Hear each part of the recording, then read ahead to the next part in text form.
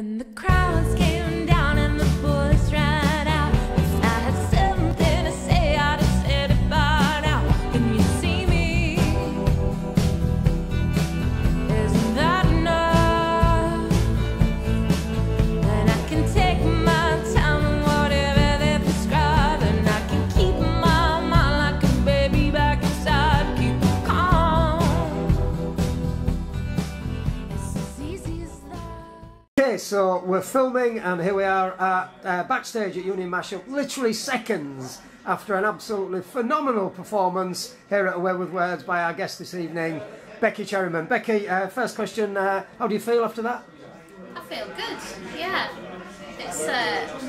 It's been a great night. The performances have been very entertaining all evening so far, and good size audience, so it's a lovely first experience. Brilliant. Everyone's friendly. Great stuff. Glad you enjoyed.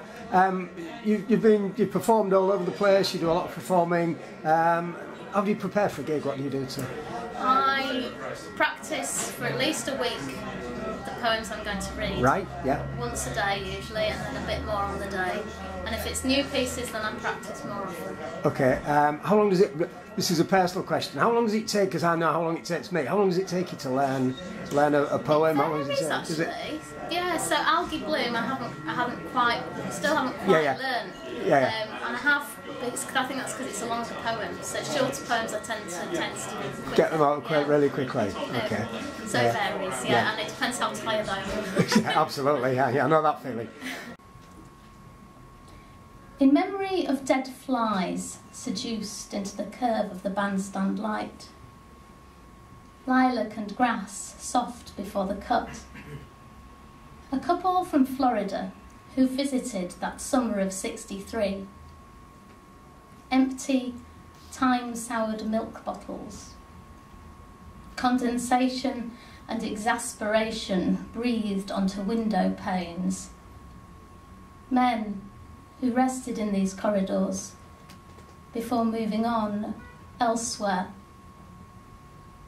The woman lays her prayer mat to the east, comes for the peace, she says, intones orisons in glaze-stained rivers, while behind her the bound St. Agnes is burnished in glass.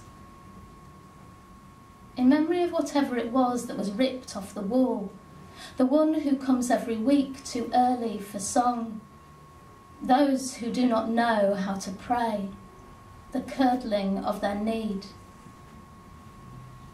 There was a great variety of stuff there. It was absolutely brilliant. Where do your inspirations come from for writing? Where do you get your ideas from? All over the place. I'm inspired by people, experiences, places. I'm inspired by history, art. So yeah, lots of different things. It's quite difficult sometimes to say exactly what it is I write about, because I do write about lots of different things. Yeah. Okay. I don't want to apologise for that. No. It means I'm a jack of all trades. No, I think that's absolutely. Yeah, that's brilliant.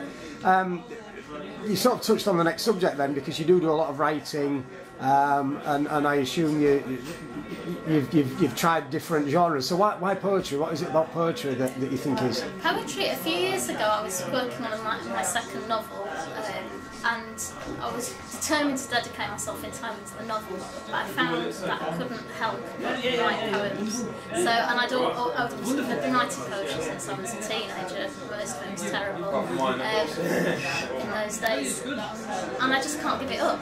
So even if I try to, I will keep writing. Absolutely, yeah. Oh, that's brilliant. There seems to. I mean, I've been around long enough to know that poetry, spoken word, seems to come in goes in peaks and troughs. Yeah. It seems to be sort of a prolonged peak at the moment. Yeah. Would you agree? Anything you can put that down to, or is it just? I think maybe people feel that they want different ways to express themselves. Yeah. Because I think a lot of the spoken word scene comes about because people actually want to perform as well as hear and hear. Yeah. Sometimes they want their experience to reflect it back to them, or new experiences, new ideas that they've never thought about.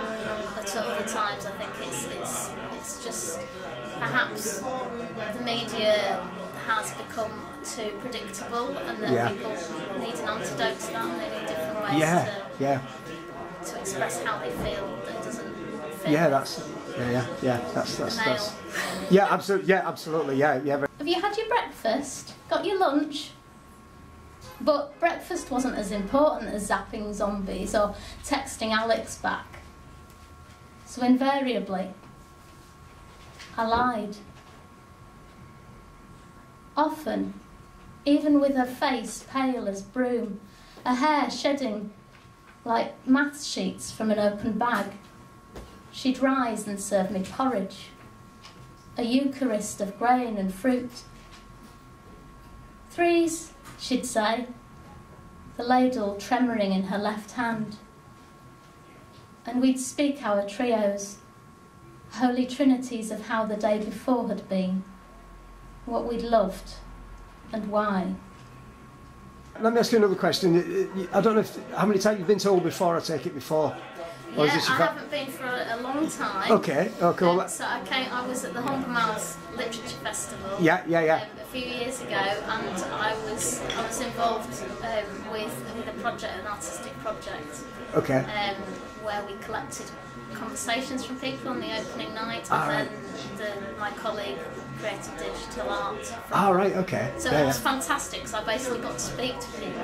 Yeah. All night. Oh, brilliant, at the launch party, and saw Lionel Shriver the next day. All right. He was, I'd never come across her before. Okay. It was fascinating. Okay. Yeah. Brilliant. Okay. Well, let me ask you the question that I do ask everybody. Then you'll be fully aware that this is 2017 and Hull is the British City of Culture. Do you think, from your knowledge of Hull, that's a deserving accolade? Well, you know, I was in the Bowery earlier, and they have got TVs in little booths. So oh, brilliant! So we're undoubtedly cultural.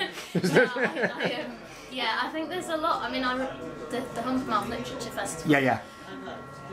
Was wonderful. You know, I was it is a great event. So yeah, it is a great event. By the variety and the buzz. Yes. And coming here tonight, it's also very clear that there's a big. Yeah. There's just a lot of interest in different types of poetry, and I know there's lots of exciting things going on. So I'm planning to spend more time. Brilliant. This year. Oh, that's cool. It was my own fault. I held out my hands to receive it. The plague of years. I never intended to give my body to a man, but he played the harp like honey, dripped his promise into my ears. All was ambrosia at first, but I couldn't love him, and he didn't take rejection well. Even if I were not a prophetess, I should have foreseen it. After all, this god has a reputation for making laurel trees of his lovers, drowning nymphs in the mouths of springs. Turns out it was our tongues he sought to claim. We taught him lyric, verse, and metaphor. Now that is all that's left.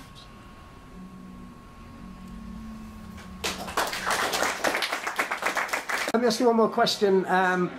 There's been a lot of talk about the use of poetry and spoken word in advertising, with the nationwide ads and the George the Poet thing, and Luke Wright's views. I don't know if you saw that, his poem. But what are your feelings on it? Do you have any?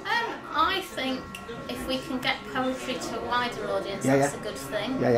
I think that as long as people aren't compromising on their principles, then it's fine. And I think that most of the poets involved in the nationwide advert particularly haven't been compromising on any principles. No. The nationwide is not all bad at all. That's it. And you know, poetry has lots of different purposes. It can be very literary or for a mass audience, and I think we need to welcome all types of poetry. And also poets need to make a living somehow. So I don't think we should prioritise certain ways of making a living. Brilliant. It should be each individual's choice. Brilliant answer. Fantastic. Okay, final question. This has been your first time at Away with Words. In a couple of sentences, what's your Away with Words experience been so far? Friendly, wacky, fantastic wallpaper, warm and welcoming. Brilliant. Thank you for having me. It's an absolute pleasure. So just leaves me to say really, Becky Cherriman, you've been an absolutely brilliant guest here at Away with Words. Thank you very much for performing, and look forward to having you back very soon. Thank you very much. Thanks, Becky. But what could I do? be defeated by this algae bloom? I took the plunge, I made the lunge towards the edge where real plants blossomed, honesty and sedge. To my surprise, it felt quite nice to feel that bloom upon my thighs. And when I reached the shore, I found no dreadful symptoms on that sandy ground. Beware, it said, of the algae bloom. And I took some with me to my room. So every time my nerves are frayed, I'll talk to it and be not afraid. For I have swum through it and lived the blue, the green, the gloom, the doom of blue, green, algae bloom. Thank you. And the crowds came down.